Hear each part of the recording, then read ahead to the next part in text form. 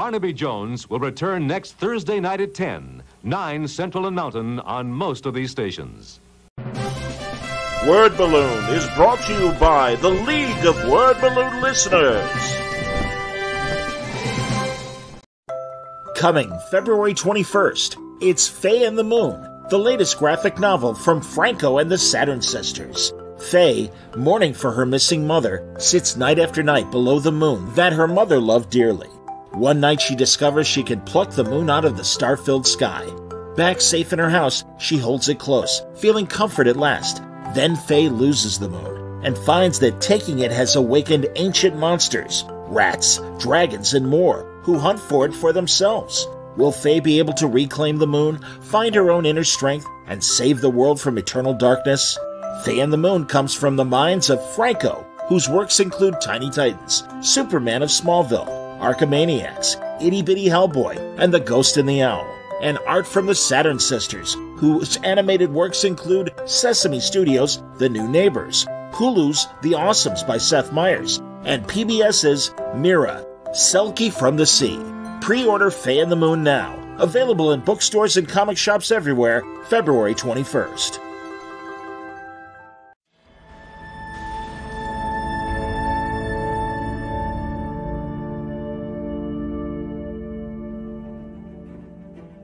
This portrait of Jean Grey, the Phoenix, is one of the ones I did for a series of single frame mock-up kind of covers for the Marvelocity book, where my concept was it would work like an accordion. When you open up the book, getting past the initial Captain America cover, you would fold it out and you get Iron Man and character after character after character, and it allowed me then to do multiple Marvel character portraits.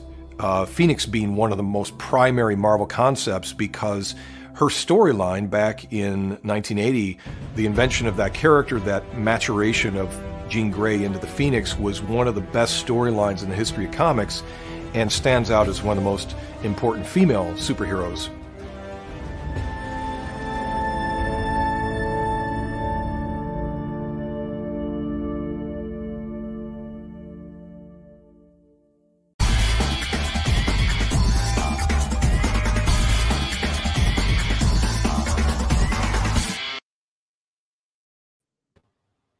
Welcome back, everybody.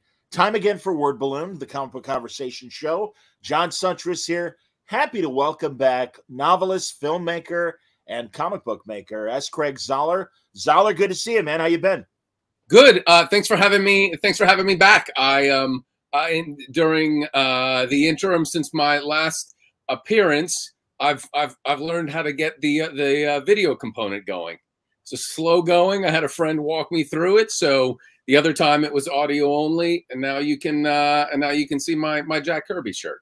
I love it, man, and I love the fact that we're both darkness envelops us, and I think yes, very appropriate. Indeed.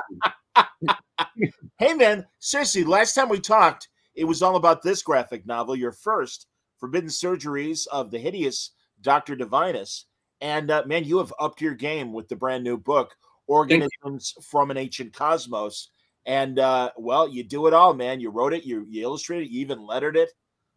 Great job. And I'm going to read from the back cover to give everyone a description of the book. An alien spacecraft the size of a city materializes over the Pacific Ocean, and the nations of the world jointly engage this enigmatic and incommunicative visitor with force. This battle results in large-scale destruction on both sides. It doesn't answer any of the questions that will haunt humanity. What are these ultimately inhuman creatures? Where did they come from? Why did they choose to visit our planet? And most importantly, are more forces on the way? And we get to know Carlton Land, the biologist Amy O'Donnell, and the chief scientist from the Air Force, Kenneth Yamazaki, excuse me. This is a very epic space opera that has alien invasion here on Earth problems, but we also get to go to space. And damn, man, close to 200 pages in story. Well done. Thank you very much. Glad you enjoyed it and thought that I upped my game. Certainly emboldened by the responses to and success with the first comic. I felt more confident putting in a significantly larger portion of time. And as it worked out, like the day that I had set aside to start writing Organisms from an Ancient Cosmos was actually the day the shutdown began.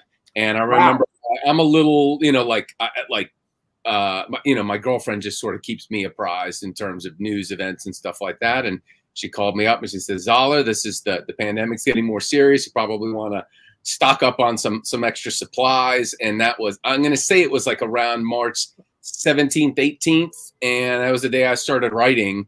And I wrote it. And then I worked on another project like briefly in there, but I basically wrote it and then started drawing it and finished drawing it more than a calendar year later, right around the time I got my first vaccine.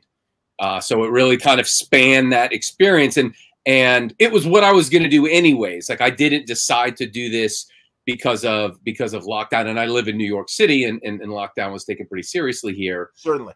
And certainly I'm going to, go with whatever the CDC puts out there.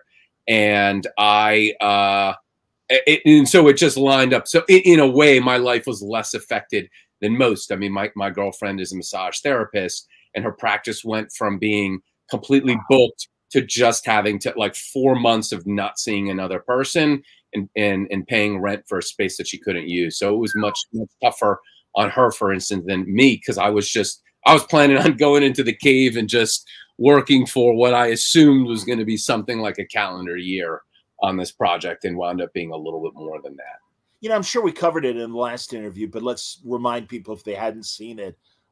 Why the jump to graphic novels? You are a novelist as well, and have released several novels over the years, and I've even got some covers ready here. And of course, a filmmaker. But yeah, what interested you into wanting to make comic books? So my first interest was illustration. And I can remember the first movie that I saw, and my parents were still together. So I had the oldest I could have possibly been was 3 years old.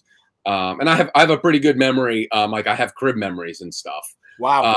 First movie I ever saw was Peter Pan. And I remember I saw it at the Dadeland Theater in Miami, the Dadeland Twin, these were really like giant screens. I saw RoboCop there for the first time, Die Hard there for the first time, a bunch of Predator there for the first time, a lot of stuff. But Peter Pan was the first movie that I saw. And I was interested from a very young age. I can't say from age 2 or 3, but very early on in animation. And then I got bit by the comic book bug whenever that Spider-Man got a black suit, and I knew this was happening, and it was different than the cartoons. So I remember there's some issue of that with maybe it was like Hobgoblin on the cover. It was like right after he got the black suit, so I got pulled into that. And at the same time, I was going to like drugstores and stuff in Miami, and the Punisher miniseries was out, the one with those beautifully painted Mike Zeck covers. And I was really into Conan. Thanks, Neil and Julie Johnson. I was going and getting a lot of Conan stuff. So those were my initial interest of black suit Spider-Man. Conan stuff like King Conan, Savage Sword of Conan, Conan the Barbarian. Like I was getting them all, and Punisher, and then Batman and Judge Dredd were soon to be added into the mix. But my interest in illustration never went away, and I know I'm gonna wager I'm in the top 0.1 percentile of like 50-year-old dudes and their knowledge of anime, because I've been watching that stuff. Since it was the only way you could watch it were bootleg cassettes that were not translated in the 80s. Oh, yeah. I bought from some guy named Fernando who would drive them over to my house in the 80s, and it would they were just boots from Laserdiscs, and it was the only way you could see it, and I watched them that way. So my interest in comics and animation was always there. And then when I got my 3-picture deal at Warner Brothers, which was for a Western script I'd written called The Brigands of Radoborg. When I got that deal, I went out and got a page of Watchmen original art. Wow. And then I remember I sold another script of mine to Sony, and I went out and I got original cells from Pinocchio. And oh my God, that's great. Say all of the different points of success in my life I can like where I made a good chunk of change. I mean, there are obvious successes that aren't financial successes, but the ones that were both creative and financial successes, there's a reward in the room, you know, to my left of, you know, of art that I got. Oh, that's great. While Zahler's doing that, I'll remind everyone, mentioning Watchmen, tomorrow morning, 10 a.m. Eastern, Dave Gibbons and I will be talking about his autobiography. And I'm so glad Dave has come back. It's fantastic, and it's out soon. So, oh my God! All right, Zahler has brought some. Well, it's going to be more appropriate with what you just said. So here's a page of Watchmen. Oh my God! Great page. You know, it's got the whole crew up here. Yeah.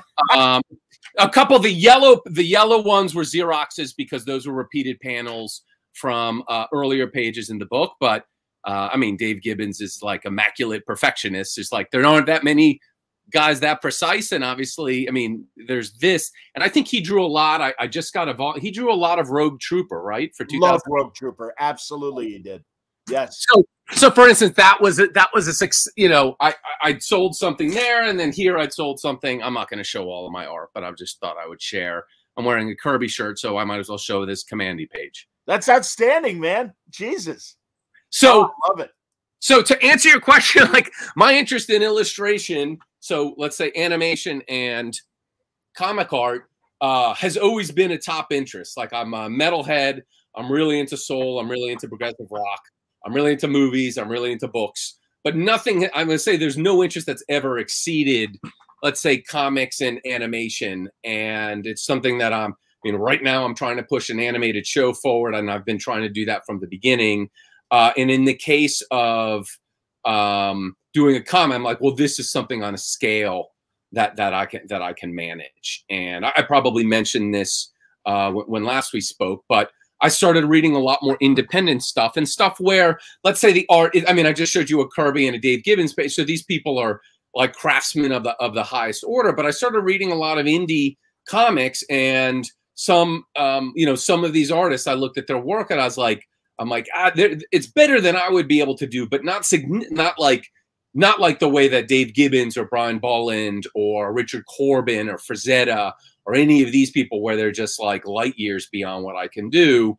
And I've also just over time just grown to appreciate more and more the cartoonist, the writer artist who just does it all himself or herself and just puts it out there. And yeah, and I knew I wanted to become a better illustrator. And if I just wrote a comic and gave it to an artist, certainly there were many artists who are far more skilled than I am technically. But that doesn't necessarily mean they would tell the story more cleanly or clearly than I do. And so I had confidence in that because I never studied comic art. Like this is all just, I'm looking at comics and, I'm watching cartoonist kayfabe or reading process.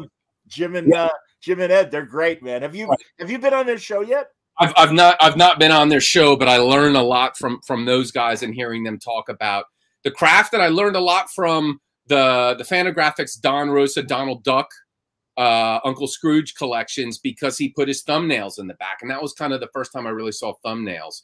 So I just saw a way to do this. And with the first comic, Forbidden Surgeries of the Hideous Dr. Divinus, I said, okay, like I'm going to spend 5-6 months doing this and that's it. I'm going to put it out in the world and see if it's clear. And while some people like it and embrace the full thing, some people like it and accept the amateurish art, and some people can't get past the art. For me, it's like I'm telling the story clearly and cleanly. And I knew with my first book I would have a lot of criticisms for the art when I was done, and I do. That's not a surprise. But going into the second one, I felt I'd come up with a better method. And learned a lot, so that like I knew when I was finished with the first comic, probably like 80% of the panels I would have more criticisms than compliments for, and I feel that statistic has gotten a whole lot better on the second one, partially because for instance, I learned don't ink the page the same day that you pencil it. Separating those gives you some clarity. It's like I don't shoot a scene in a movie and then edit it that day. You get some clarity looking at the performances, and I get some clarity coming back to some pencils that I did 2 weeks ago, 3 weeks ago, I'm like, oh, this car looks really shitty, or oh, this guy's eyes are uneven, or this woman's posture is really stiff, or whatever it is. So it's a long rambling answer, but No. I love comics. I love animation. I love illustrated art. And I could make all the movies I want in the world and write all the prose books in the world, but none of that's going to make me a better illustrator. And none of that's going to satisfy my desire to tell stories through illustrated art. I get it, man. And honestly, I said this before we went on the air. I see the improvement in your art since Dr. DeVenis. And in fact, I really appreciate here. I'm going to show a bit of it right here. This is them in space, obviously. But what I appreciate about your artsy is the fact that it reminds me of, and now I'm blanking on his last name, the indie writer artist that does Berlin, Jason, and I can't remember his last name, but your art style is very similar to his, and by that I mean, are you talking about the guy Jason, and it's just one name? Jason, yes, Berlin, Jason. Okay. I see a kinship with your art and Jason's, and that's great because it's unique, and it's your vision, as you say, and that's great. And it tells the story. It supports the story. So as great as Kirby is at doing cosmic, or Dave Gibbons, as we were talking about, and some of these wonderful, almost realistic kind of, or more, just traditional, like traditionally rendered, anatomically perfect. Like wrong with that. Foreshortening. Yeah, that there are people who do that perfectly. Right. But again, I like and appreciate people like Jason and yourself that really are, just kind of unique that way, and bring your own independent voices. And that's the thing. I think older readers accept that. And we've seen the traditional comic art for decades in some cases. How you doing? Yeah. But that's why it's like, if the story's good, we appreciate it. And regardless, like I said, I just think you're getting better. It's that Gladwell theory of, 10,000 hours. And you'll keep getting better, man. So you're on your way. Thanks, and that's the thought, because I've spoken with some super talented artists who are much more skilled than I am at rendering, anatomy, figure shading, all this sort of stuff. But I'm not going to get better if they draw my story. And at this point, if I'm writing a story, like I can just go all the way and crisp up the prose and make it sharp and make it a book. Or if I'm designing it to be a movie or a TV show, I can try and push it that way. So for me to do comics, what's the difference? Like for me to just write the story and hand it off to someone, I might do that at some point. I'm not opposed to that, sure. But I'm going to certainly, my next graphic novel, and I'm already like getting together ideas for that. And just I do like just sort of loose ideas before the writing process. And I'm already doing that for the next one. The next one I will write and draw. And ink and letter, and do absolutely everything the same way I did the first two. And then after I've done three, because I have this bizarre rule of three, which is like three, it starts to be like a catalog or a repertoire. You make one movie, you have one book, you have one album. You don't really have a sense of the artist and the voice. You have two, then you start to get a sense. I feel you have three, and then there's a sense. Like, it was why I had a definite hard push to get the three movies out there, with momentum, and it's not easy to get a movie going, and we can discuss that process later in this interview.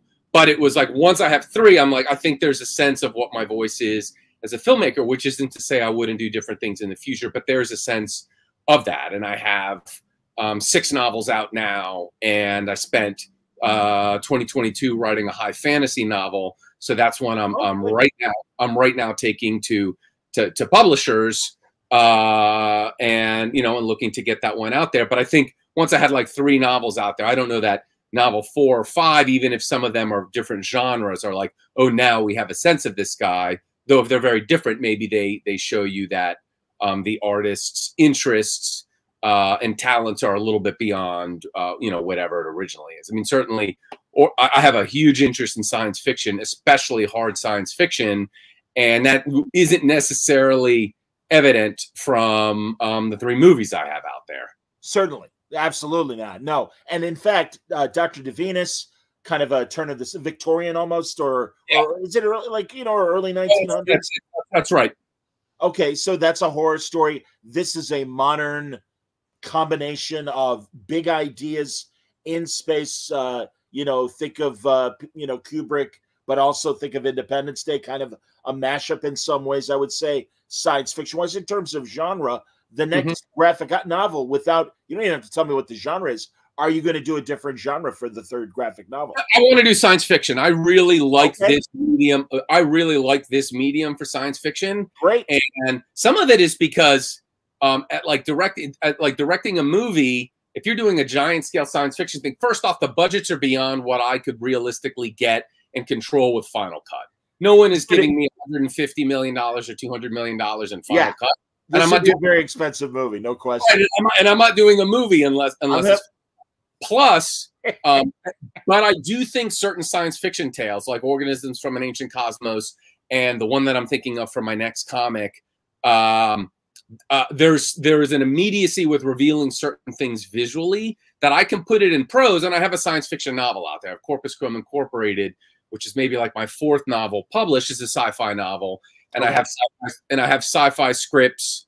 There's one on my site that goes called They Repair Us that goes fairly and I have a script that like occasionally has actors and directors involved taking it forward. That goes pretty deep with string theory and particle physics. So I have it and all that stuff. It's just a different thing. But for me as a director, I know the movie I don't want to make is the movie where I'm sitting in post for a year criticizing CG shots. So I'm like, I'm good to say the medium that I want to do visual science fiction storytelling, graphic novels. I could write a script for someone else to make. But that process of nitpicking CG shots for a year. And again, like I see $150, $200 million movies where it's like sky's the limit with the budget and the CG shots still don't look good to me. So I'm setting myself up for an unpleasant experience with that sort of thing. So to me, comics are a really good medium for me to do the kind of science fiction I want to do. So the next one is going to be science fiction. After that, I'm not quite sure. I actually have I've actually written some of like I wanted like a comedy comic strip with like a funny animal comic strip, which will be probably even less expected than more science fiction. But that's something I want to explore after I get the third graphic novel out. That sounds great, man. All right, people are asking questions, so let me get you to answer some of these. George wanted to know: are there any video games that particularly influenced you? I'm not a big video game person. I am a huge board game player, and I grew up playing Dungeons and Dragons, and I still play RPGs when I can get the guys together. I had a good group in the city where in like I say like 2005 to about 2015, where we really like it was like 10 years where we were really regular with the group. But I'm more of an RPG guy, and I've really gotten into the board game hobby, whether it's war games or super complicated Euros. Like I really like the games designed by Vito Lacerda and Martin Wallace and people like that. So video games they haven't really figured in there. But when I was a little kid, I was certainly very into my Atari and then Nintendo, and occasionally I'll play something on the Switch. Fair enough. Max wants to know what the status is of Flesh Beneath the Concrete. So Flesh Beneath the Concrete, there's no status with that. That was an idea I had for a horror movie that I pitched to my team right before I wrote Bone Tomahawk, and they said, if you write a Western, we're probably going to be able to get a more prestigious cast, like judging from all of the A-list actors and directors who had gone around my first Western. And it is like half of the most famous actors at some point were involved with that piece. And I don't know if it will ever get made. The Brigands of Rattleforge. And so I wrote Bone Tomahawk instead of writing Flesh Beneath the Concrete. That idea and that title would probably change because I don't know that I'm doubling up on the concretes in my life. That idea is still there, and there is a chance I could do it.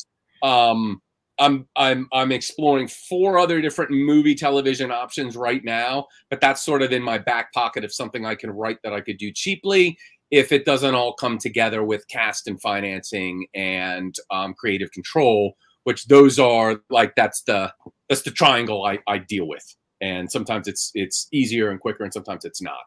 Dex likes the title, Flesh Beneath the Concrete. Thank you. I like the title. I like the title as well. It might just change to Pavement. And then building on this, Nick Lackey, and I didn't realize this. Maybe you mentioned this last time we talked. Bone Tomahawk was my, introduction to your work. And Nick wants to know, did Kurt Russell on the set of Bone Tomahawk bring any insight from the Hateful Eight on the Western genre? Though they're very different Westerns, I know he had scheduling overcross. I didn't realize they were made at the same time. They weren't. They were made back to back. He, and I could say specifically in the script that I wanted him to have a very neat, trim, close beard, and he's a very different character in Bone Tomahawk than he is in Hateful Eight. And the reason that beard is as full as it is because he was growing it out for Hateful Eight. So he shot it after. It's obviously bigger when you get to Hateful Eight. But no, he did that movie after. In fact, one of my best friends and a roommate during college is Quentin Tarantino's editor. And he was one of the two editors on Bone Tomahawk. His name is Fred Raskin. And he needed to leave Bone Tomahawk to go work on Hateful Eight. And then actually he was an editor on the next Guardians of the Galaxy, which also had Kurt Russell. So he had like a trifecta of Kurt Russell movies in a row. But the order was that I can understand why you would think that they were right back to back. But it was, and I don't know how long after Bone Tomahawk Kurt went to. I think they shot in Colorado for Hateful Eight, but it was right after. Okay, very cool, man. Seriously, I don't know how you got Kurt for Bone Tomahawk, and maybe you'd want to say that, but I always give it up to Kurt. I think he is the general public forgets how great he is, and then he makes movies like Bone Tomahawk or oh god damn it, the cop movie Dark Blue. Dark Blue, yes. Dark Blue, that I always point out, sat on a shelf for like 2 or 3 years with whatever studio it was, and then they put it out, and everyone's like, Kurt Russell's amazing. And it's like, yeah, no shit, man. Why were you holding it back? First off, kudos to you, because when I spoke to him the first time, I pointed that out as my favorite performance of his. And he appreciated it. And I think his work in that is great. I like the control there, and I like the, the control that he has in Bone Tomahawk. And the way we got it was pretty simple. I'd written the script, and as I said, like my other scripts, particularly one called Brigands of Rattleboards, really went around and attracted a lot of top name talent.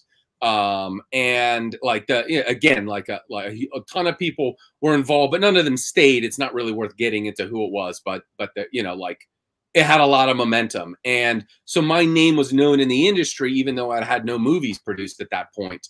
And the first person who was originally in the Arthur O'Dwyer role, this was before Patrick Wilson was in that role, and he did a great job. But the first person who was in that role was Peter Sarsgaard. And I went to him, and we had a meeting, and and he said a lot of very kind things about me to his team. And then they felt comfortable giving the script to Kurt Russell, and Kurt Russell read it. And there's a lot of detail on that page. So I'm writing. You could tell that I'm a novelist when you read my scripts. There's a lot of detail. And so we just had a talk on the phone. And I think the combination of the detail, in the script itself, his affinity for the script, and then also had a background as a cinematographer. So though I was a first-time director, it wasn't like I was going to walk on the set and say, let's shoot everything, this, and this, a million cameras. I'm from a background of we're making movies in 18 days. And shooting on film. So this, in some ways, there were going to be some elements that were easier, obviously harder with the complexity of the piece.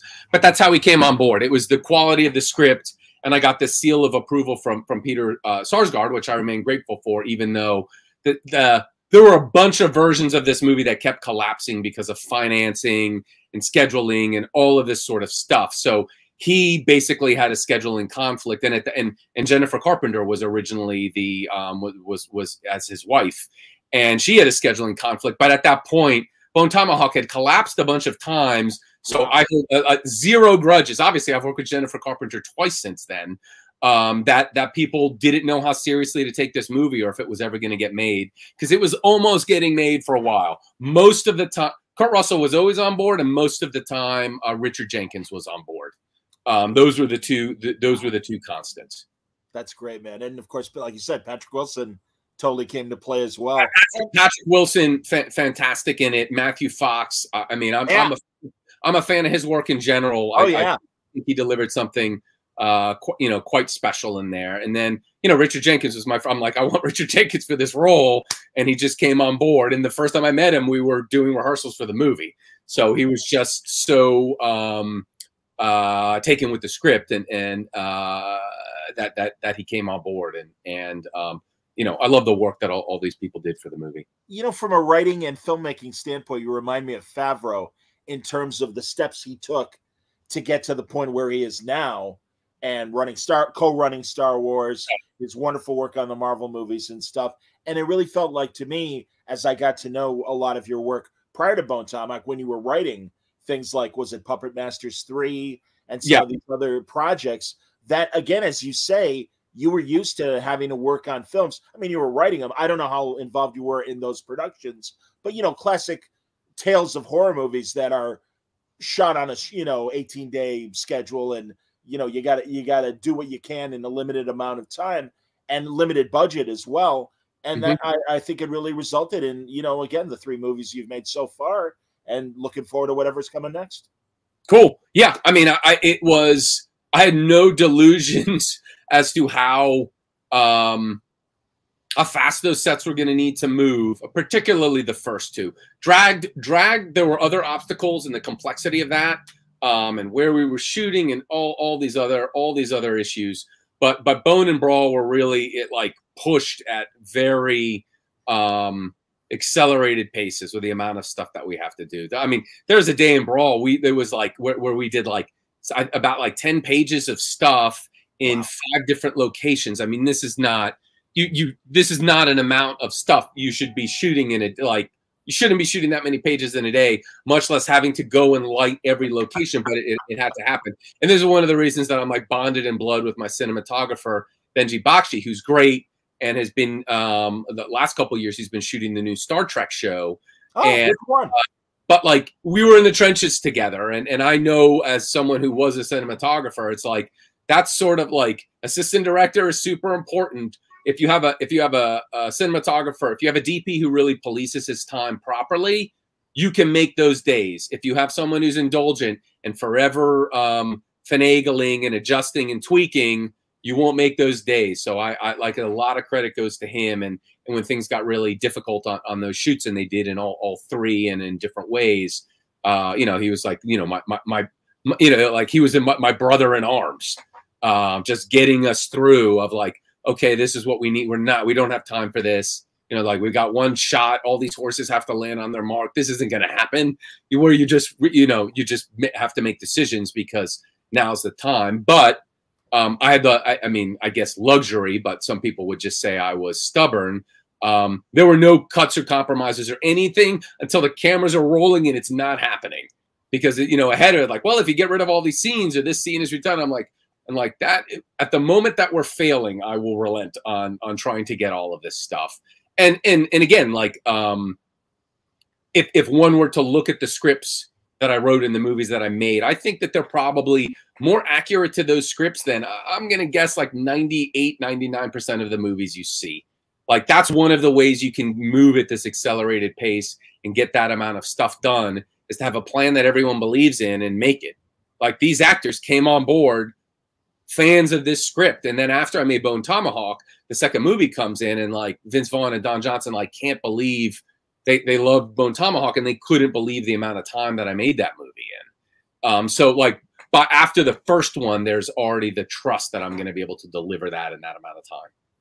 And the clarity of vision, having written it yourself. I would imagine in your screenwriting days, directors were able to abandon and focus on certain things and maybe jettison things that didn't work to their vision or whatever, correct? to my discredit, I sold a lot of screenplays into I mean, I have six on the shelves at Warner Brothers alone. I sold a lot of screenplays into that system. I think I have 4 different television pilots sitting at FX. The number's somewhere around like 23, 24 different pieces. Wow. I sold or was optioned. Different pieces, lots of pieces. Cool. Really none of them were made, and some of it was because I started to get a reputation of I wouldn't really rewrite myself. And for me, I always felt like the conversation where you tell me how awesome my script is, buy it, and then tell me how to make it awesome is a dishonest conversation.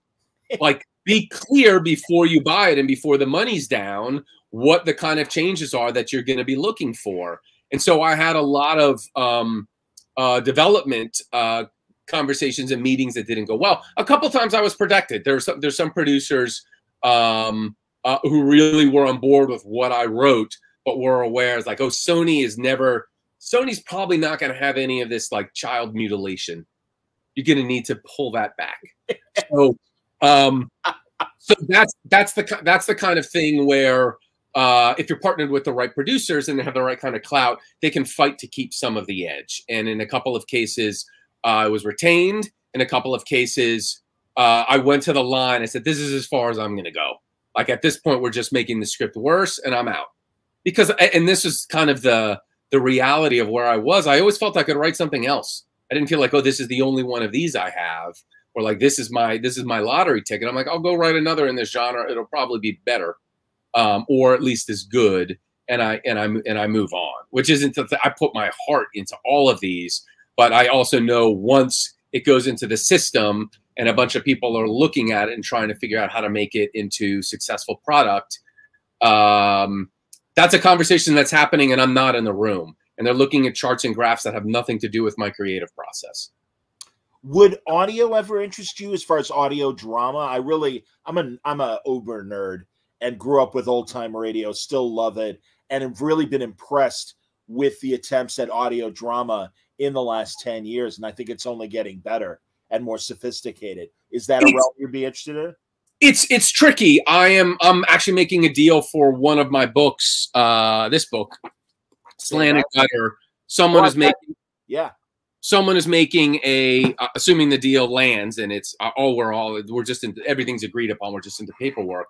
Assuming everything goes, this is a company that uses really good actors, really good directors, and does the product you're talking about.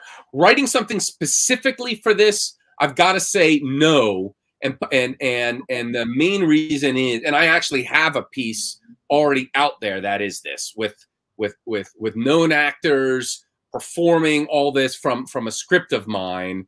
And I mean, I'm like, all the stuff that I do is stuff that I enjoy myself. Like I make comics. I've got stacks and stacks. I literally, since the shutdown, have read a number of comics that probably is 2 to 3 times my height if it was piled up, like tens of thousands of pages. I mean, since Dragged Across Concrete, I think I've read 8,000 pages of Donald Duck and Scrooge McDuck comics alone. I probably read about 4,000 Judge Dredd, about 3,000 Punisher, like probably about 4,000 Chester Gould, Dick Tracy, like lots and lots of stuff. So all the things that I do are things that I enjoy. And for some reason, listening to drama in that way is something where I find my mind wanders a little bit more. If I'm reading a book, okay, and my mind wanders a little bit, I'll just stop. And same with a comic. If I'm watching a movie, it'll continue to go on. But for whatever reason, I'm not set up that way. My mind drifts a little bit, though I do love the show. Is it called My Favorite Husband? Yes, that's Lucille Ball. Lucille Ball. So I mean, I think like my favorite, my 2 favorite shows of all time are I Love Lucy and the Chernobyl miniseries that was on HBO. There's a strange pairing, but I think that they're my 2 favorites. And I think one of the reasons that I Love Lucy is such a phenomenal show is because all of those scripts worked as audio plays. Before you're getting before you're getting all of the facial expressions of Desi Arnaz and Lucille Ball, and they're great, as is Vivian Vance, Fred Lesko, William Frawley, not at the level of those other three performers. But like, I mean, those other three are like, you know, are phenomenal. And Lucille Ball really is the queen of comedy. I'm a huge fan of hers. But those scripts worked as audio plays. And I've listened, and so I've enjoyed, in terms of radio stuff and I've enjoyed comedy, in particular that show. I think it's great. And then it was like, you know, when Jess Oppenheimer, I think, worked on that and then went over to the show. Correct. It's like, well, this shit already worked. Like this was 100% success without any visuals, and so now they're just adding on top of it. Like now you get this. Now you get the set pieces and the slapstick, and you can have all the visual gags on top of something that completely worked and was hilarious as audio only. So I think that's one of the reasons why I don't like that. Why that was a pillar, because it had to run as something that just worked only as audio, and then everything you're doing, everything else you're adding is on top of it. And then, you know, in that component, I mean, she was, you know, she's an absolute master.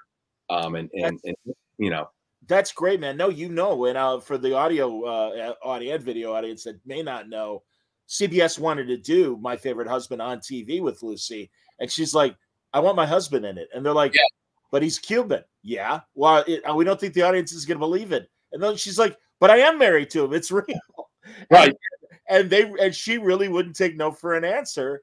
And they did end up doing My Favorite Husband on TV with a different woman, and Richard Denning, who played the husband.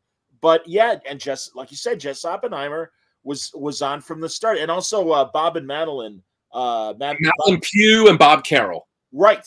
And they stayed with Lucy even through the Lucy show, and Here's Lucy and stuff like that. And they really had her voice. The Lucy show has some good stuff. Here's Lucy, less so. Yes. Again, she's a phenomenon. She's an absolute unbelievable talent. Good Lord, man. The woman was on television nonstop for 20 plus years in these 3 different shows.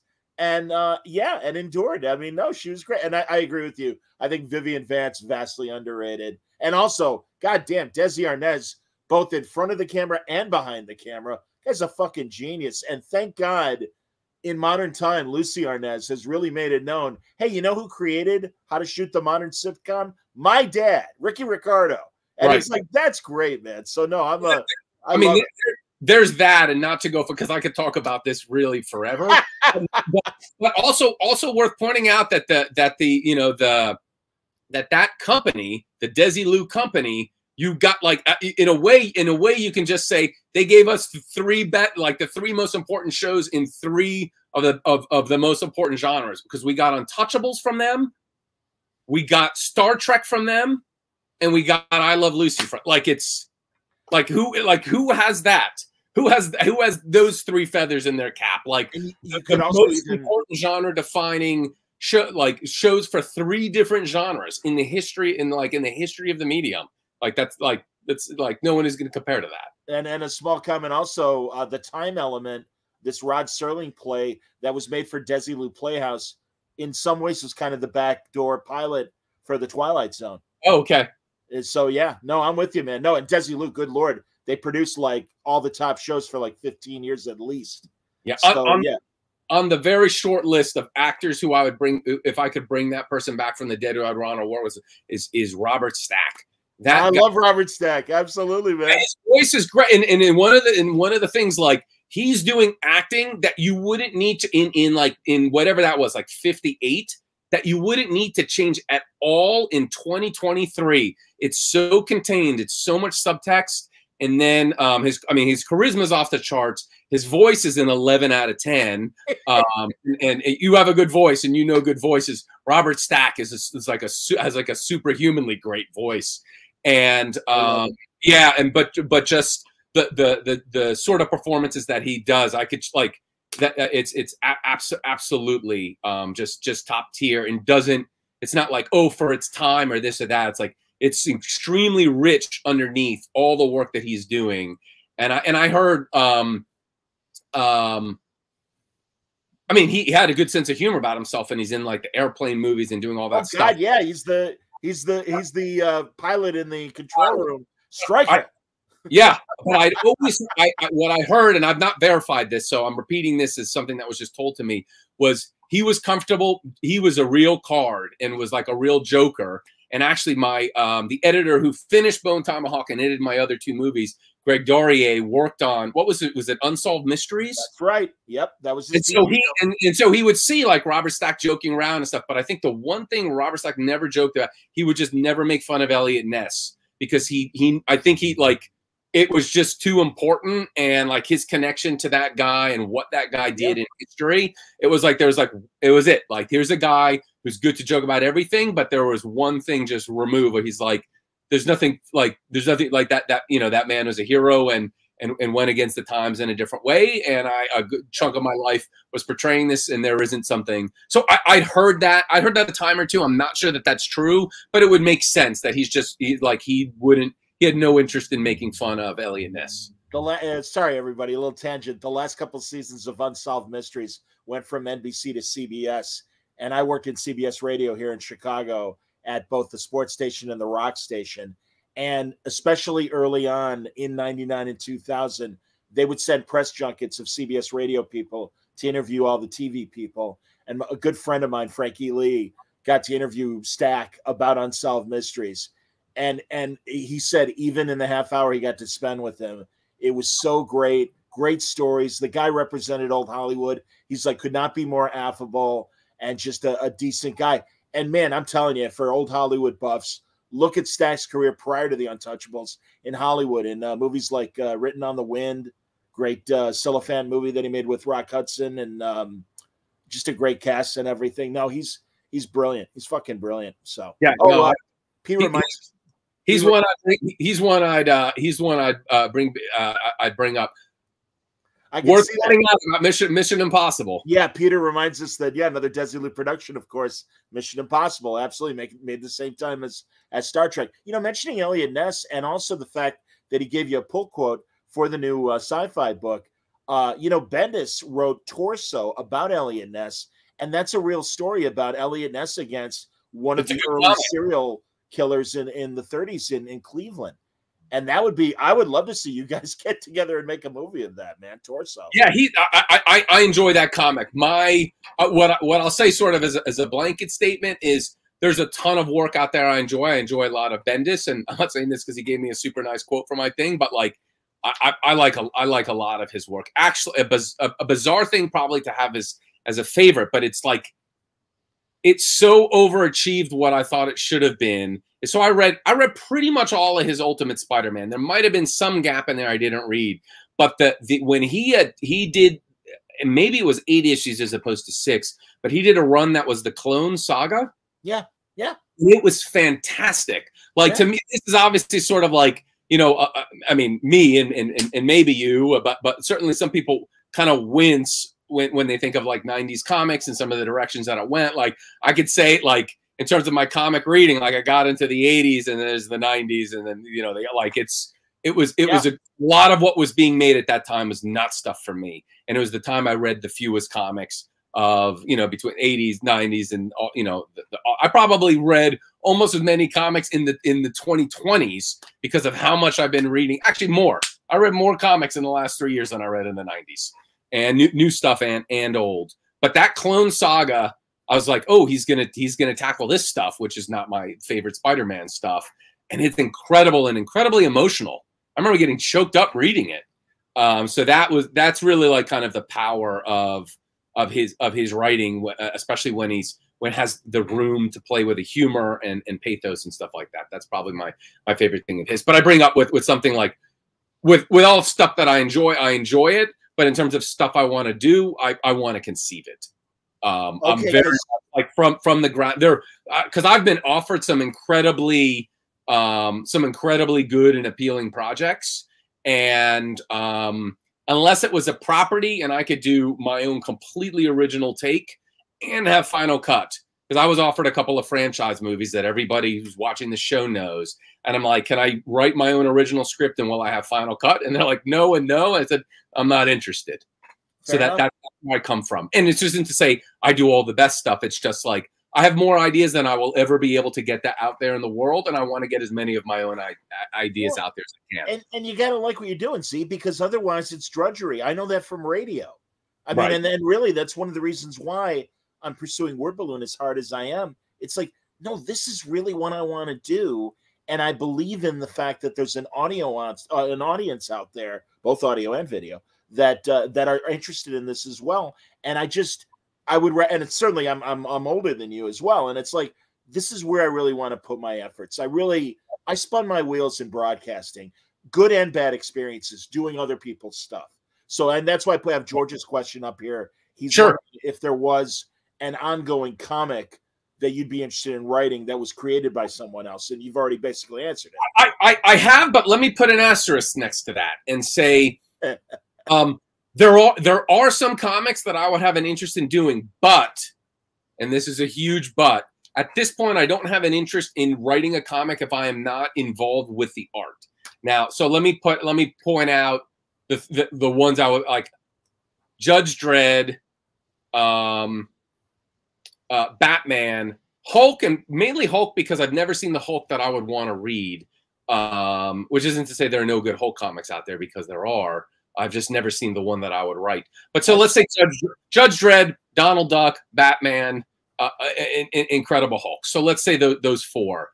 The artists that 2080 uses, I mean, I think the artists that 2080 uses are like the A+ platinum level. Like, I mean, we look at who came out of there. Like it's an unbelievable thing, like writers and artists. And so I look at the artists that they use, and then I look at, I'm saying, like I say, Batman, and I look at who's the guy who's doing Snyder's run, Capullo, Greg Capullo, yeah. Capullo, and then is it Francavilla? Jose Francavilla, absolutely wonderful artist. So like I look at artists like that, and they're like, like light years beyond me in terms of skill. But at the same time, I believe in what I believe, which is I can deliver panel to panel a certain clarity. And I also, if I'm working the medium, want to draw it. So for those four properties that I mentioned, it would be first after I do my third comic where I write and draw and do the whole thing. And I would probably be open to a situation where I pencil it, and then some better inker comes in, like Al Williamson, if he's still alive. No, he's not. But man, another great man. And not Al Williamson. Mike Royer, I'm praying, is still around. Mike Royer, I believe, is still with us. Thank God. He's held up a page of Kirby art that he inked. So bring in some terrific inker and make and like have him shine up my stuff. I'm okay to that. Like, I'm okay to do the collaboration art process, but at this point, to just write the character, I'm not that interested in it. But I say at this point, I'll probably reassess these things after I've done my third comic, because again, like, I want to have the three out there that puts me as the cartoonist who writes and draws. Like that's the thing. Like obviously one of the most important figures for me in comics growing up and to this day is, hold on a moment. By all means.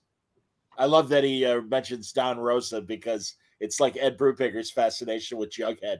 And that's obviously Donald Duck, and Don Rosa is Zahler's thing. So that's fantastic. I love that you're pulling out the art, Craig. This is great. Hang on. Boom. So here's a page. This is from Family Matters. This is a Sin City page.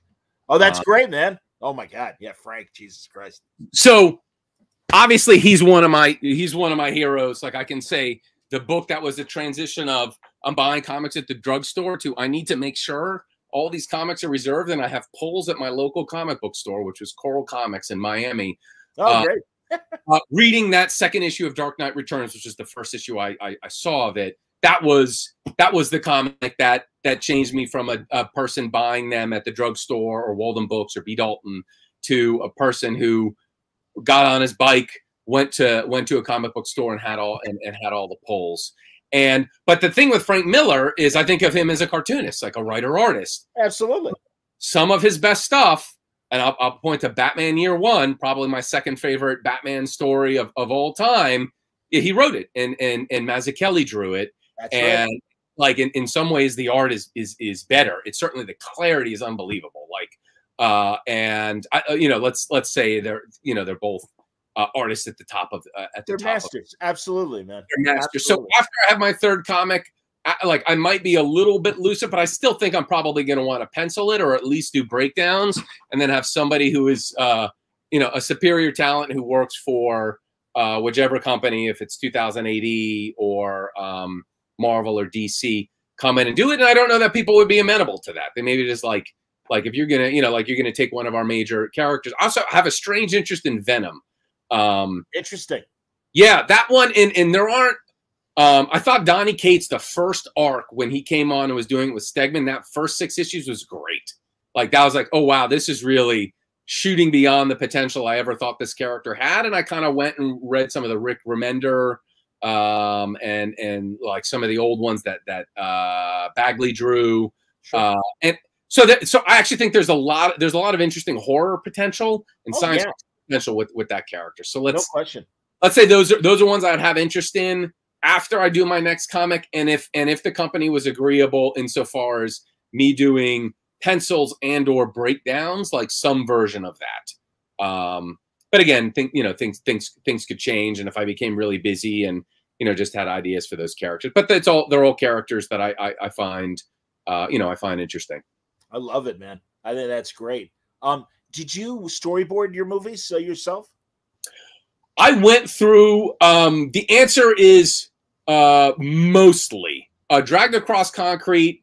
I think that was one where I did draw. But I'm sitting down with Benji Bakshi, my cinematographer, and we're breaking down the scene and talking about the shots that it should be that I should use. And one of the things that I'll say I'm hitting at the 80% level on Bone Tomahawk, probably the 95% level on Brawl Cell Block 99, and the 95% level on Dragged Across Concrete is stylistic consistency. I don't want the style to change for each scene, and so there are rules that kind of govern all of it. And the rules governing the shots in my first 2 movies are different than the rules that govern the shots in the third. But having a frame of reference and drawing a pretty crude storyboard for frame of reference for my cinematographer, like we would go through scene by scene. I remember us doing this in Vancouver, and there were a lot of great places in the Chinatown there. So we would have all these like pork buns and all this fantastic food, and just kind of go through and just break it down, and then I would draw. And I just draw like the basic setups for the shots. And that goes back like in my film school days, when I was working as a cinematographer and trying to develop that skill, I would do that with people where they brought me on to shoot their movie. And I remember one guy saying like, dude, you could take your storyboards and project it on the finished image, and it is the finished image. So I was even in the film school days, I was pretty good at pre-visualizing and able to then match it. That's great, man. That's excellent. This is interesting. George wants to know, by the way, I'll say right off the bat, I love that you're doing black and white comics, but George wants to know, would you ever do a color comic book? Yes. It won't be the next one. I've thought about that, and some of it is, well, it's twofold. How is it going to be colored, and am I coloring it? So I think if I'm coloring it and I'm coloring it by hand, I might have just added 1,000 hours to my Sure. I know that. So I'm a really, really big fan of Simon Hanselman, the Meg and Mog. Do you know those comics? No. Like Mega Hex, Meg Mog, and Owl. It's like, I mean, I think people kind of call them stoner comics, but the edge on them is really like they're really sharp. And if you can get offended, you will get offended reading those. I think they're very funny. When he brings in pathos, I think it's extremely good. I think he's one of the like handful of best cartoonists working in comics today. Wow. And so my favorite book of his is one called Bad Gateway, which is a little more serious than the other ones. I mean, this is like you have a family, like not a family, you have a group of people, and there's a witch with like in witch costume. There's a talking cat, there's a talking owl, and they're just ripping on each other. And there's Werewolf Jones is the best, and he just comes in and like does all sorts of mayhem. But there's one one that he did that I think is like, I think that's all good stuff. There's one that I think he's at master level, which is called Bad Gateway. And he talked about the time that, because he colors everything by hand. It's all like colored pencils or gouache or watercolors or whatever it is, but he's doing it all on the page. And it seemed like that was as time consuming as doing everything else. So I don't know, in terms of doing color, at this point, every single thing you're looking at is done on the page. Like, even when I had to correct a couple of mistakes that were on there, I drew it on another page, cut it out with an X-Acto blade, took rubber cement, did a paste up onto the board. Like, what you're looking at, it's other than it being shrunk down from the 11 by 17, it's exactly what my pages look like. So the color question is, that's kind of the bigger question is, am I going to scan them and start to get into the world of doing it on a computer, which I really don't want to do? Or am I going to possibly add another 1,200 hours of work coloring it by hand? And then obviously I'm going to screw up coloring it at some point and then have entire days of my life that are wasted with going back and redoing it. So are you selling your original art? Are you selling pages? I am not. A couple people have asked, which I find super flattering that someone would want to look at it that much. I'm not. And part of it is because I just don't know in terms of where formats go. Like the first comic, Forbidden Surgeries of the Hideous Dr. Divinus, Floating World Comics put it out. Guy who runs that company, Jason, super cool guy. I really appreciate him putting it out. The printing isn't as sharp as I would have hoped. So what my concern would be if at some point I do a reprint in the future, and he and I have discussed it, you know, like it would be like contingent on this selling out, and I have like all the extra material. I mean, both of my comics, there's a fully written prose story that is the comic, and there are some differences between that prose story and the finished comic. But to answer the question about original art, if it's reprinted and someone said, oh, we're going to need to scan it again, that's my concern. I understand. Like someone would say, we need to scan it again in this new way or whatever. Yeah. So that's where it comes. I've had a couple people ask, and it's kind, and probably the only original art that would go out are pages where I was like, oh man, this shit sucks, and I threw it aside and I redrew the page. So like I don't know how big the market is for my crap pages, but some of the crap pages or crap panels that I discarded might be available at some point. That's awesome, man. That's hilarious. All right, back to comments. Sorry, a good nerd question from Peter. Miller and Mazzucchelli team up. Which do you prefer, Daredevil Born Again or Batman Year One? I am so with you. I am so with you on that, and I love everything that Mazzucchelli does, and Frank, and they were amazing on Daredevil. But that Year One was an event, and it really met the expectation when we saw those ads for Year One. And there was such a great, at the same time, brilliant technique from Mazzucchelli, but a rawness to the story too, that I don't know who was, and maybe he was inking himself at Marvel with Daredevil, but there was a difference, and it felt like Batman first year, and even the art reflected a crudeness and evoked that early detective stuff of the early Batman stories, I think. So yeah, I'm with you.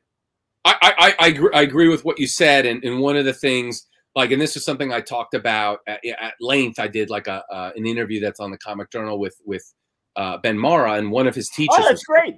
Was Mazzucchelli. I thought it was Mazzucchelli, like that, the CH with an Italian name with a hard K, but I'm not sure. So okay, I'm not either.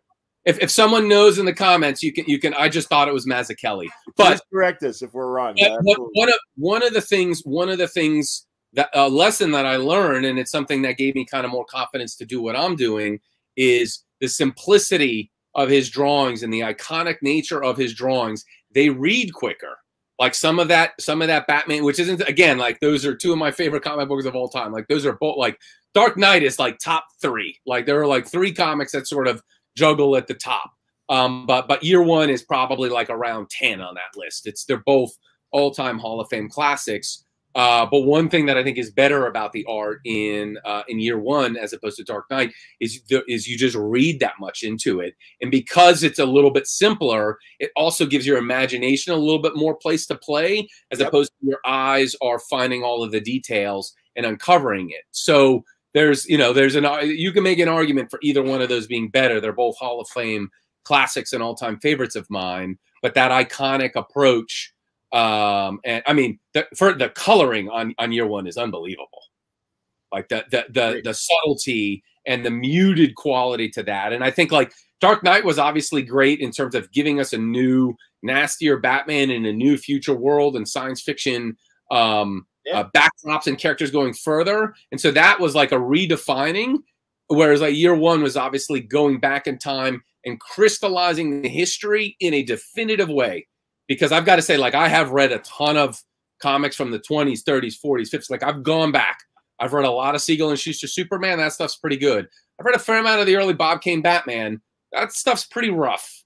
And that isn't something where I feel you go back to the beginning and it's the best and it was all there. Like, I don't think it was all there. I think, obviously, you start getting the mood with, like, Neil Adams and then that, like, Englehart Rogers. And, like, so you start getting the mood of a more serious Batman with that.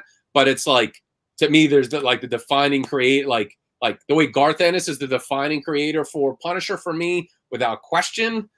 Frank Miller's the defining creator for me for Batman without question. Like that, like, because he pushed it furthest to the edge and then went back to the roots and solidified those and made them cohere and gel in a way like nobody else had done before. I was just talking the other day about the Rolling Stone article that came out about Dark Knight, and Miller was in, being interviewed, and they showed art from it. That's what pulled me back into comics. I mean, my high school years, I was dating girls, man. I couldn't afford it. I didn't want to read comics anymore. I wanted to get into it. And then I read that Rolling Stone article, and I'm like, oh, that sounds really intriguing. And like you said, Born Again was coming out right before it, and I read that. And then, and of course, Watchmen on the heels of all that. So it really sucked me back into comic books, that era of Miller and Mazzucchelli. So I absolutely get it. Now, I don't know if you want to answer this, because I would like you to save it for when you if you do get the opportunity to do the Hulk. But George was wondering if you'd want to say what your version of Hulk would be like, and it's up to you if you want to answer it. Oh, I'm fine to say he would be a monster.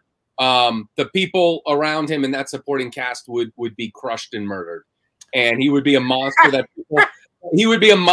people need to control with cattle prods, and he would not be a hero, and he would not say "Me Hulk smash." Wow, any of that Neanderthal stuff. Like if you have a Jekyll and Hyde premise, go all the way, and I think that's something that you can say when you look at the incredible Punisher run that Garth Ennis had. Is he took that character and the premise that was there. And I've read the first Punisher issue, and I read the original miniseries, and I read that Klaus Janson, Mike Barrett. Like, I've read a ton of it, and it was never, none of that old stuff was ever quite what I wanted or what I imagined in Punisher, which isn't to say it's bad. I hear you, man.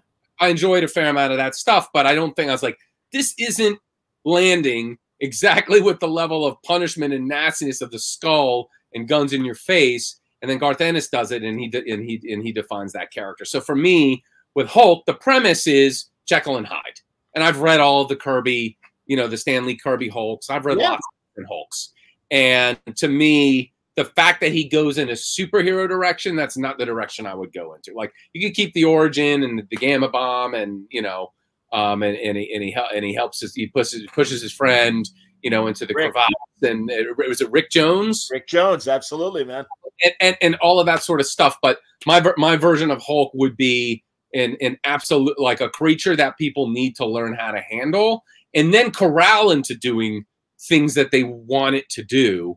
And I don't know that it would even be in Marvel continuity. I think my version of the Hulk is not in a superhero universe. I like Dal Ewing's recent run, and he leaned. I mean, it was still, you were sympathetic to a degree, but yeah, was it?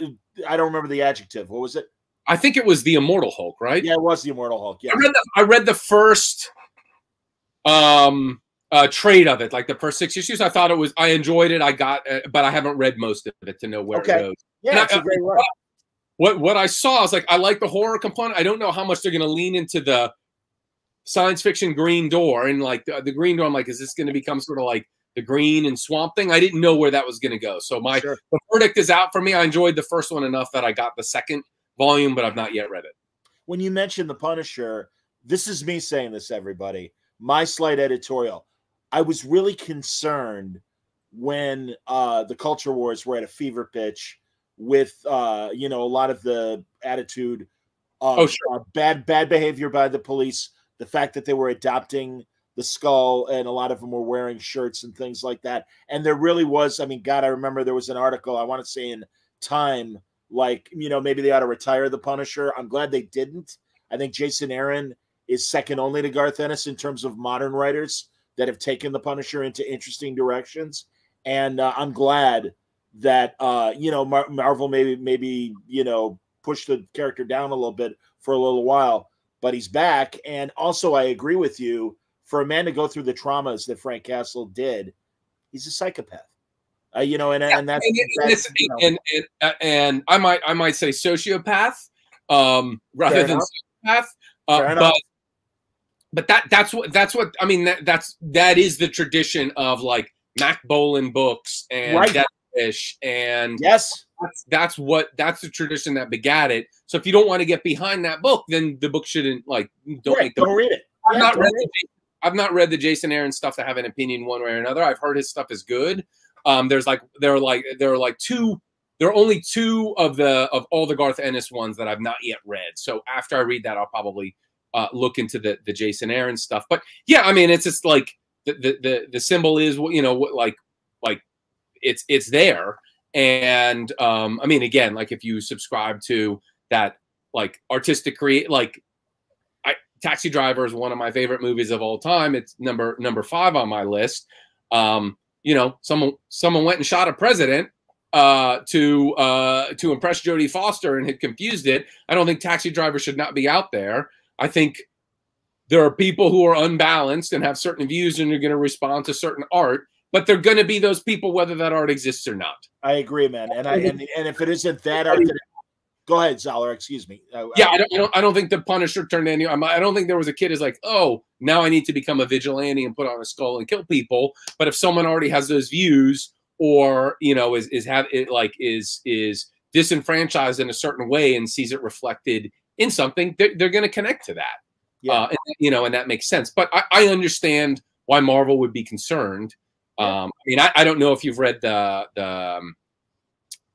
Punisher Soviet, which was like maybe the last of the Garth Ennis ones. Oh, I'm gonna have to check that out. Yeah, it is maybe the best one of any of them. It is also the most frighteningly violent. Like I winced and had a heart. Like it is off the charts nasty. But there's also some profound stuff. There's some profound stuff about like human relationships and long-time marriages in there.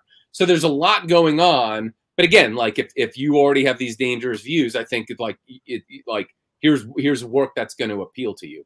But again, I look at Taxi Driver, and that movie is truly hypnotic. Like I think it's a masterpiece, and I could see how it would have that effect. But I certainly don't think that someone's interest in watching it or its availability should reflect it. It's, you know, there's even that great scene in Dark Knight where there's a sociopath seeing the coverage of Batman, or actually he's inspired by some other heinous things and commits a crime, and in those classic television shots of news that illustrate the Dark Knight story, they attribute it to Batman being back, and it had nothing to do with Batman, but but the media makes that connection.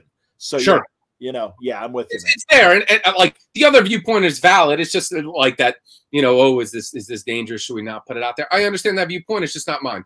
I feel the same way. Hey, good comic book artist himself, Derek Donovan. Obviously, a fan of yours, Z. Thank you very much. Really, thank you very much. Yeah, it's, you know, he's great. He's a great artist. Very cool, man. No, I love where the conversation's been going. This is great.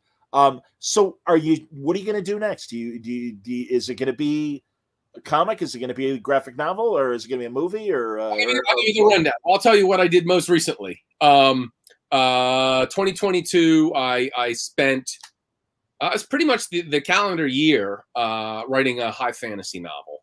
So it is high fantasy, like committed to it's another world. But I'm not embracing a fair amount of the tropes. Like there are no like kings and it's not that sort of like royals experience. And a lot of like I'm a big fantasy reader, I think fantasy has gone kind of more and more in this direction of it's sort of become like castle intrigue and castle politics. Yes. And for me, a lot of the fantasy that I love, Clark Ashton Smith, Robert E. Howard, Tolkien, and M. John Harrison, Lynn Carter, a lot of these people, like a commonality with all these things is their adventure fiction. And I also believe that about Westerns. Like, I don't think I'm going to write a Western that isn't an adventure. I've never written one that isn't an adventure. I have, scripts out there that haven't been made. And the two Western novels that I have out there in Bone Tomahawk, I want it to be an adventure tale, and I want my fantasy to be an adventure as well. I want to move through those different spaces. So it is it's high fantasy, it's adventure, lots of weird concepts and creatures. It's not dragons and elves. It's all my own original creations. So I'm looking for a publisher for that. That was the style is kind of like a little somewhere between Clark Ashton Smith and the Bronte sisters. So let's say not a contemporary style. So after I finished that, I've just been taking some time off and pushing television and movie stuff. And you never know what's going to go. I had, I thought, an incredible cast for the Hug Chicken Penny movie. And I don't want to say who was in it because I don't want this to shine badly on them. It couldn't get made. It was mainly, and I had Jim Henson. The Jim Henson Company was on board. They were going to make the titular animatronic puppet. But when we went to finance, people like the Bone Tomahawk Dragged Across Concrete guy is going to do like a 3-hour orphan fable starring a puppet. It was a hard pill for people to swallow. But no one believed we could even do Bone Tomahawk for less than $10 million, much less the 1.9 that we did it for. Wow. Like it's like no one believes until you prove them wrong. So right now I have a few different pieces that I'm taking around. Some where I have talent on board, some where I don't, and looking at financing. I would say the most likely next movie for me is something called The Big Stone Grid, which is a crime piece. I would compare it to something like Seven in that it is a horror experience in a crime world. Like it is significantly darker and has more horror than Dragged Across Concrete by way of comparison. You see, and I love that you blend genres like that, and you do it in Concrete, you do it in Bone. Everyone, by the way, Concrete is available right now on HBO Max. So if you have an HBO Max account, it is there. So if you haven't had the chance to see this, I would absolutely recommend doing it. And yeah, man, the way you blend horror and Western with Bone Tomahawk, my God, it really is amazing. And two friends of mine who I trust with their taste in movies and stuff, they're like, you got to see this, man. And I really went in blind, and I'm like, wow, I like Westerns and stuff. Did not see the horror coming, and it was like, oh my. Yeah, there's an oh my. There are a couple of oh my moments in these pictures, but which is great. Yeah. So surprised. Yeah, Big Stone Grid. Let's say horror noir, whatever you want to call it. That's the most likely one. I have a prohibition or a gangster piece that's going to be a lot more elements coming together for me to get it financed because it's a prohibition era gangster piece, and doing something that's period and at the scale that piece is at would require more. And then I have a really great animation company interested in trying to take one of my another piece of mine forward.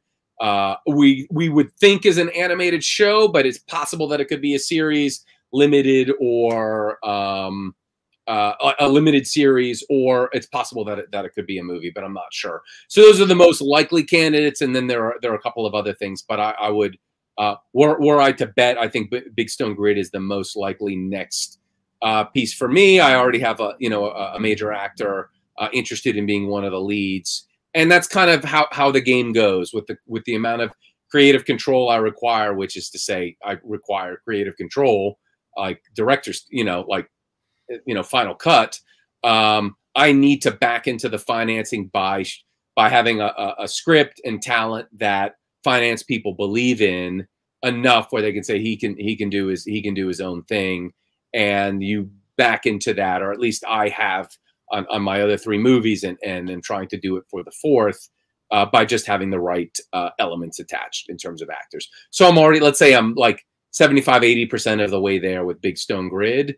And that is that that's the most likely next piece. But I always want, I always have my plan, and I can't count on actors committing and schedules lining up and financing coming to place. So there's going to be a certain point in the spring where if I'm not in hard prep for my next movie or television series, where I will start writing the third comic, the science fiction thing that I mentioned, and then get into drawing it. And that, again, that was when I did Organisms from an Ancient Cosmos, I started writing it. I'm like, well, at some point in here, I might need to stop drawing it for a movie or television. Sure. But at that time, it was the pandemic shutdown, so the chances of that went.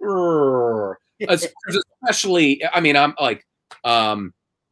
fully vaccinated and have all the boosters. I've not gotten COVID, and I knew initially when production started going back, started happening again. The money suck of COVID protocol was going to be huge. Like I heard something like 35% of your budget is going to go to this. I now hear that number is much closer to 20 or less. Well, that's good. And the stats are getting, my girlfriend is in, health and wellness. So I hear the stats, and right now they're like in New York, they're better than they've been for over a year in terms of the infection rate. But it's something to take into account, but was certainly something, particularly prior to vaccines, I don't even want to try and do a production with that stuff going on. I know a couple people who passed away. I know one with whom I was really close, but it's something I take seriously, and I don't want, and I would want to have a safe set. At the same time, I don't want to see 30% of my budget disappear into something that you're not seeing on the screen. So my guess, that number, I've heard that number is now like 20, 18%, a lot less than it was in terms of that protocol. But you're going to need a different kind of insurance, because if your lead actor or someone gets it, you got to be prepared to just shut down production, or maybe you have other scenes you can shoot, but those kinds of scrambles aren't great. I hear you, man. No, I've spoken to many filmmakers and actors that were subjected to the harshest period of lockdown and still trying to make stuff. And that's one of the reasons why I was asking too regarding audio, because and that's not only TV and film people, but cartoonists as well. And you yourself making the second graphic novel. It was interesting to watch people adjust and not just kind of sit back and rock in the chair, but use their talents. And all right, if you well know, pencils down happened at several publishers during COVID as well. And it's like, all right, well, what can I do with my talents to generate something new while I'm waiting for the world to normalize again? And we're still in some ways kind of subjected to that. So I think it's great that you made those adjustments. Yeah, and I think again, presumably most of the people who would be on the set would be vaccinated, in which case the risk is more you're gonna have a shitty experience as opposed to your life is gonna be imperiled and you might go to the hospital. Not many of those, but again, I could think of my greater friends of friends or people I know. It's shifted now that the vaccine option is there. And, most people I know have taken advantage of it. Pretty much everybody I know in my immediate life. In the movie business, it seems like the two extremes are still doing well in terms of the Blumhouse small budget movies and then the tentpole movies still being made. And it's the mid-budget films that are kind of the endangered species. Yes. Any observations on that current status quo? Well, there's no secret. These studios want to make money, and I remember meeting with a producer who's produced, I'm going to say his movies, I don't know, $3-4 billion. So very successful producers, produced tons of movies. Everyone who's watching this has seen. And I had $1 million, let's say, domestic drama with a kind of weird horror aspect behind it. If you know the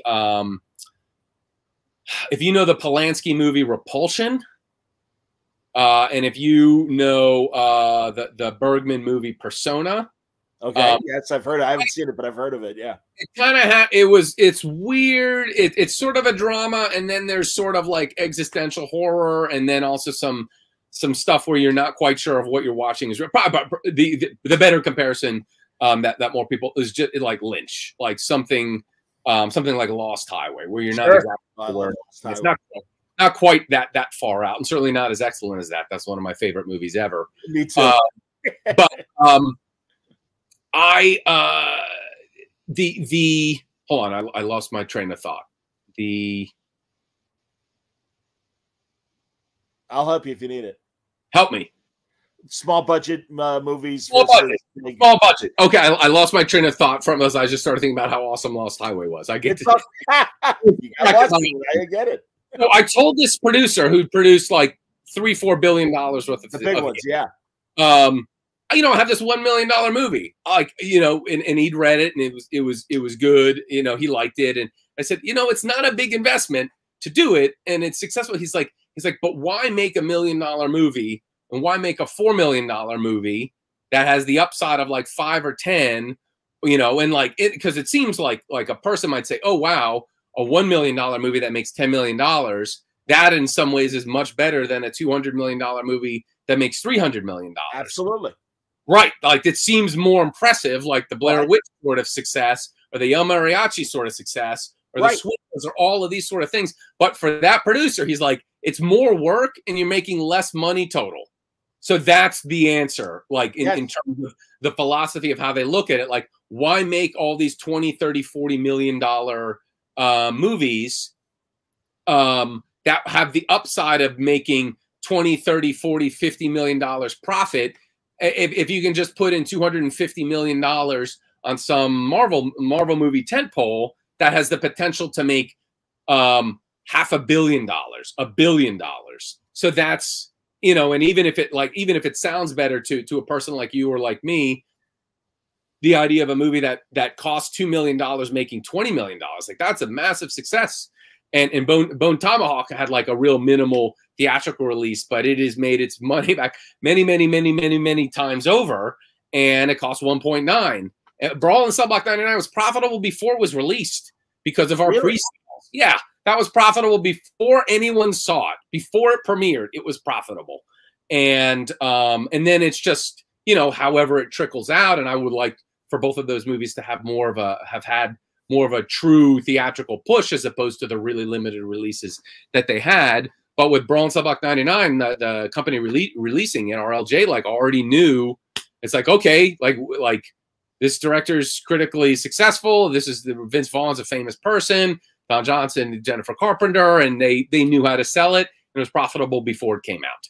And that box and that art, which I don't like as much as the other art, is somewhat the result of what the market demanded in terms of like if you were going in whatever Walgreens or Walmart or wherever and you saw that image across the room, because like the posters for these movies you'll see are in a different style than that, but that was something that is more market driven and something that I don't have control over.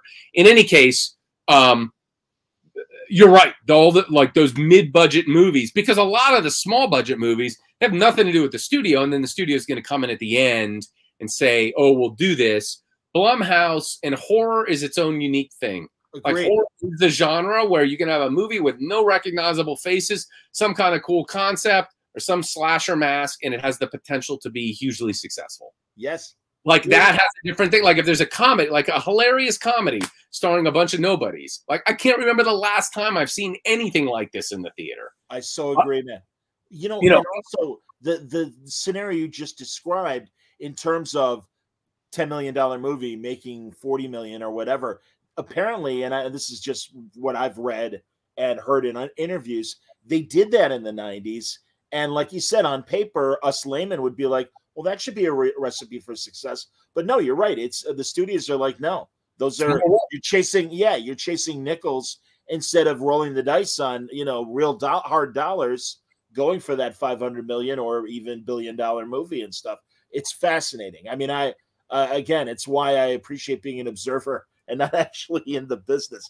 Derek, and it's also one of these things where I can't speak with any authority on the studio system. I live in New York, and my apartment filled with albums and comics and pulps, and but it is something like, and it isn't that the people in Hollywood are stupid. I think the biggest criticism I'll give the people in Hollywood that I've dealt with are underestimating the public, so it's a lot of kind of patronizing stuff, or people between the coasts won't understand this, or people not like, so you get some of that underestimating. But in general, you're dealing with a lot of people are making creative decisions, and they aren't creatives, and generally looking at something that and trying to figure out how they figure your piece into making it like that thing that was already successful. So if you've done something really unique and different, and I'll definitely say my script that got me my 3-picture deal at Warner Brothers, Brigands of Rattleborge, was like, it was like 10 pages of weird stuff, and it was like 70 pages of hanging out in this town with no forward momentum with the plot, and then hideous NC-17 level violence, and then writing out and more awful violence. And this was not and written with like prose, like I'm a Clark Ashton Smith, like Mervyn Peake fan. Like I broke all the rules and it landed. But that movie still hasn't been made, and I don't know if it ever will be. Okay. But a lot of it is just trying to gear things towards the most recent success, or whatever is successful that's most similar to it. Like, how do we push it and make it more like that other thing? Do you? Derek asks, what is that sweet spot regarding small budgets in terms of? I can tell you what the sweet spot is for me, and it's going to be under 10. It's going to be under $10 million, because once you start hitting a certain number, and I'm going to say it's 10, it could be 8, but I think it's about 10. And Dragged Across Concrete was like, Bone Tomahawk was about 1.9. Roll and Cell Block 99 was about 4 million. That I don't think I will ever completely understand in terms of just behind the scenes on that movie, in terms of the deals and things. But let's say it's 11 or 12 million dollars, somewhere in there. That was a movie that needed a different level of theatrical push, and I thought I was going to get it, and I didn't get it. It's sold pieces all over the world. I know less about. I can speak. Some of this is just mystery to me. It seems like I should probably know more about this stuff than I do. And I know when I start getting royalties for different pieces, I'm like, okay, people have started making their money back, and the different deals with different actors and producers involved with different pictures. But I'd say the sweet spot for me is going to be like with like I just told you, Brawl and Cell Block 99. That's a $4 million movie. It was profitable before anyone saw it. If it came out and was 0% on Rotten Tomatoes and was 0.1 on IMDb and the most hated movie ever, it still would have been profitable, because they were able to, because at that number that we made it for, they were able to pre-sell it to wherever they pre-sell. I think it was like Amazon, DirecTV, wherever. It's not on Netflix here, though it seems to be storming the gates at present, like in this calendar year, in international Netflix. It's like, in like Albania and wherever, like it's come out there, and all of a sudden it's on, it's like 20 something countries. It's in their top 10 movies. And this is a movie that came out like 4 years ago or whatever, 5 years ago. So I think the sweet spot for me would be 5, because you don't necessarily need to do a theatrical push, and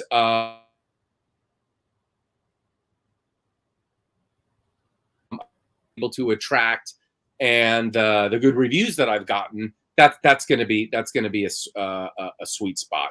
I think you get over $10 million, you're going to need to start putting, like the studio would need to start putting down a real amount of money in terms of advertising, right? And push that I didn't get on these movies.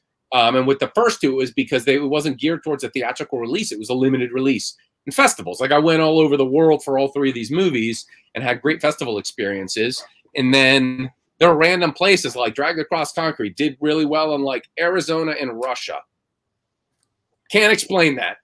It did well in it, like it seemed to do pretty well in Israel. Like I can't explain how that goes. Some of it I think is actually just the promoter, because I can say with my novels, The publisher, there's a publisher called Gallmeister, and I deal directly with the guy who runs it, and he's published all of my two westerns and my two crime books. So Slanted Gutter, Mean Business on North Ganton Street, A Congregation of Jackals, and Wraiths of the Broken Lands. So all those pieces have been published by this guy in France, and the sales are really good, like comparable to the entire English language sales. And it's because he's a really good publisher. He has a good brand, and people continue to buy his stuff.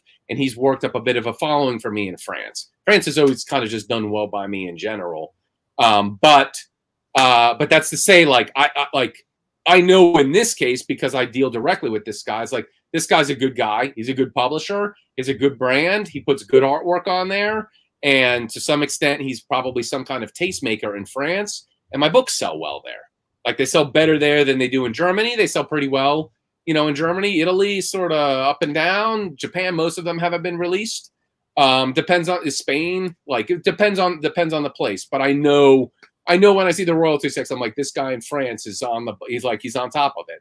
So, like, to say, like, Dragged Across Concrete had a more significant theatrical release in Russia than it did in the United States. It's fascinating, the foreign markets and how they sell and how they're promoted. And I've spoken to other independent filmmakers about exactly that, and literally going to, you know, the Eastern European countries or even the countries you've mentioned. And, sure. You know, and again, it's that up and down thing of depending on the country. Very, very interesting, man. And that's why I appreciate talking to you, Z. I really, honestly, this has been great. We'll remind everybody again that Zahler's book, Organisms from an Ancient Cosmos, it is out now from Dark Horse. It is a meaty read. It is an epic science fiction story that I think will blow you away, and you will appreciate Z's unique art as well. And again, I think we're a more sophisticated audience than a few decades ago, and we can appreciate an unconventional style of art that absolutely still tells the story. So, I would hope so, and I think some of the eagle-eyed people reading it, and some comments I've received, like, I'm untrained as a comic artist, and that might be really apparent, but I actually do have some training in animation, and so that was something that gave me, and hand-drawn was the kind I was interested in, stop motion as well. But that's the sort of thing where some of the panel-to-panel stuff I feel shows that, and I'm really proud of the clarity of the piece and the scale of story that I'm telling.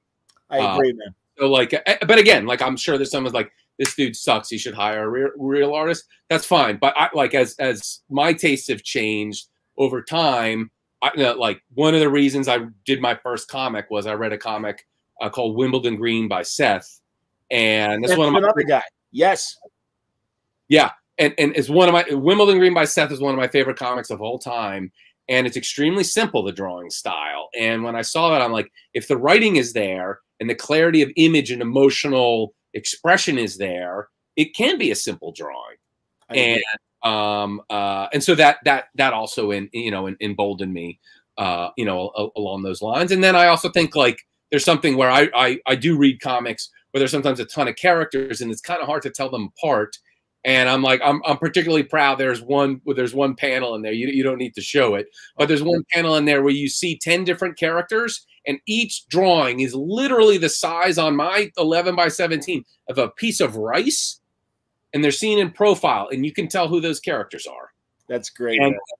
And some of that comes from just that design background, like, and that would be much harder to do if everyone was completely realistically proportioned. But that's a point of pride. That clarity, and that's something that I see with artists who are, again, far more skilled than I am, and far better at rendering, and much better with cross-hatching, and and double lighting, and all of that sort of stuff, where I'll sometimes confuse characters in there. Then I don't think people are going to confuse the characters in the piece. So that's the lesson I take from the master and one of my favorite cartoonists of all time, Chester Gould.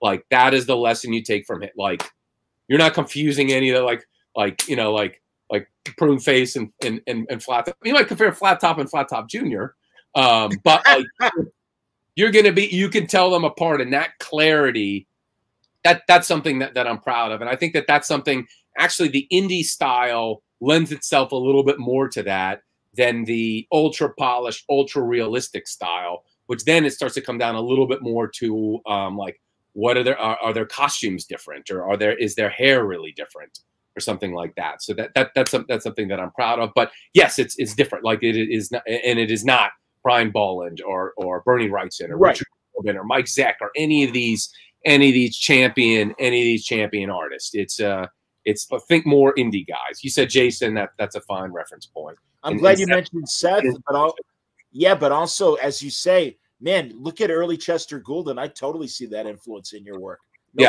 He's probably the single biggest.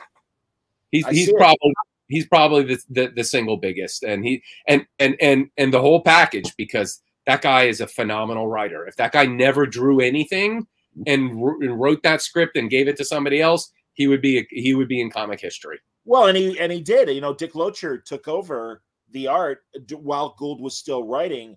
I didn't know that. I've read most of what I've read is like, I'm looking at the volumes over there. I think the newest, I don't know that I think the most recent volume I've read, and I've read a lot of years of it, is maybe 1958. So okay. I did. How is that stuff that he wrote and did not draw? I love it. I mean, and as the 60s and 70s, he got into science fiction. He had the Base on the Moon, and Junior's wife came from the moon and everything. And also the handoff. I could do without B.O. Plenty. I gotta confess. I see B.O. Plenty comes into the strip. I'm like, oh, I hope this doesn't turn into a whole B.O. Plenty arc. Oh, you're killing me. Another writer that I've had the pleasure of having on a few times here, Max Collins. Max Allen Collins took over the writing from Chet Gould. I know, yes. So Locher was still drawing then and stuff. So I think from a visual standpoint, you didn't realize. And I mean, Max loved Chester Gould and really adored him, and really did, I think, brought it back down to reality. I think, and left the moon stuff. I used to love the flying garbage cans that, Sam and Dick were riding around in when Chet Gould was kind of, interested and intrigued by science fiction. I know this isn't the era of that stuff that I know, but I'll get there eventually. I mean, I'm like Judge Dredd. At some point, I'm just like, each year I'm reading a few volumes, and I'm just gonna like kind of go through the history, and I think on that shelf I've got like 16 Carl Barks, Donald Duck, and Scrooge volumes, and tons of EC comics, and a shelf like this of Jack Kirby, like all the omnibuses. That never sounds like that's the right way. Yeah, and omnibuses doesn't sound like a proper plural. I'll go with omnibuy. Yeah, I don't know what the answer is to that either, man. I'm just glad they make them. That's as far as I go. Yeah, but, yeah. Truly. Well, ask Max Collins when you do. Is he a B.O. Plenty fan? Is he integrating B.O. Plenty? I'm due to talk to him because he's doing all this stuff with Mike Hammer and we talked last year for the first time in several years, and I'm like, dude, we got to talk more. So no, I am due to talk to him again sooner than later. I will ask him about B.O. Plenty. That's a great subject, man. I could do without the B.O. But let's not dwell on my least favorite aspect of that strip. That thing is legendary. The villains are incredible. You can't even believe some of the violence that's going on in that strip when they have like, I forgot the name of the sisters, but they get caught without like a hunting license, and they take the dude and they kill him, and they stuff his body into like a deer. And they have like there's another villain who gets like frostbite and loses his fingers. Like, it's amazing how actually much more violent than a lot of the EC stuff that was banned, like, and much more explicitly violent. There's torture going on in the strip with like spikes going into people's faces, bullets going through heads, and blood splattering out. Like, oh yeah. And I know that he was kind of hardlining against all of the like all the seduction of the innocent, that whole trial, that he was hardlining against those comics and wanted to differentiate himself from it. I'm like, you can differentiate yourself from those comics, but your stuff is, first off, hitting like 10,000 times the number of people, and is significantly more explicitly violent. It is in the newspaper 7 days a week. Right. I mean, that's the other thing, man. It wasn't on a newsstand. We're corrupting our children. This is in the newspaper. And again, as you know, comic strips were, you know, for a wider audience, was for an adult audience as much as a kid audience. Yeah, no, yeah. I'm with you, man. It's Chester Gould is fascinating. Absolutely agree. Zahler, this has been great, man. Honestly, I can't thank you enough. Great conversation. Organisms from an Ancient Cosmos, out now from Dark Horse, written and drawn by our guest today, as Craig Zahler. Always a pleasure. Please come back when you have something new. I love where the conversation went, man. Thank you. My pleasure. I've enjoyed checking out your episodes since I kind of learned about you after the last cycle. I've certainly watched you and Tom King go pretty deep in some Warner Brothers gangster history and enjoyed. So thanks for putting out the content I enjoyed, and thanks for having me on. Well, that means a lot, man. Thank you for the content you put out. And everybody, I'll remind you, early morning Word Balloon Live tomorrow, 10 a.m. Eastern time. You saw an example of his art, Dave Gibbons, earlier in the conversation. We will be talking about Dave's autobiography, I believe also from Dark Horse Comics. And I got to be sure about that. But regardless, sure where it's being published. It's definitely Dave, regardless. So that's happening tomorrow. And Wednesday afternoon, Jeff Lemire, another very individual comic artist, art and story, will be joining us at I'm in some distinguished company. Thanks for having me. Oh, yeah, man. No, it's a good week here on Word Balloon. So enjoy it. Until next time, stay safe, stay happy, stay healthy.